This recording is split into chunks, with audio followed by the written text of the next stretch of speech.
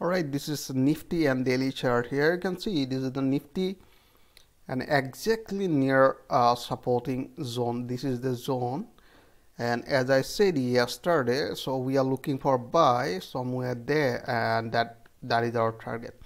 So but today you can see price just opened a gap down. So let me show you, let me zoom a little more here.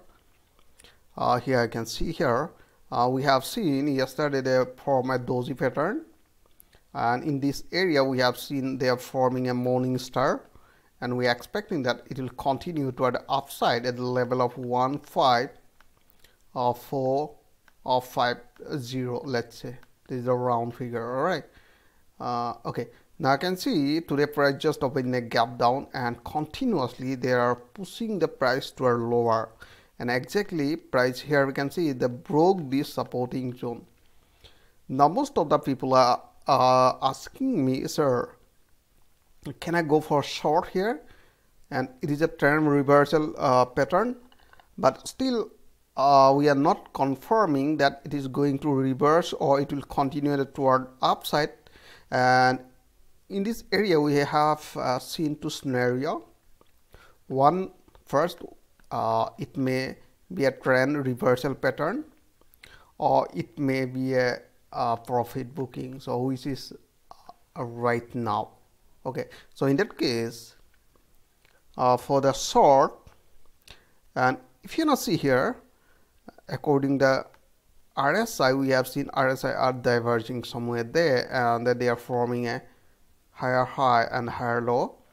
So in that case, people are thinking, hey, it will go toward the downside, and the price will retest the level of 12700. So this is our supporting line according to previous market behavior. Price pull back toward 200 and bounce again, so it is a probability to pull back to this level, but still we are not confirming. So in that case we are using trend line. So here I can see I just connecting this swing low point and the swing low point and the swing low point, and exactly somewhere there it is a probability if price break this supporting line it will retest the level, but not now. Remember, still we have some position, you can say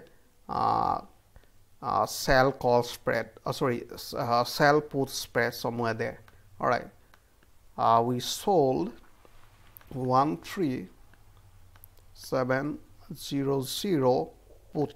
All right, we are expecting that this month price will stay above this level, so that is where we sold our put. So we are bullish. All right, so this is the Nifty.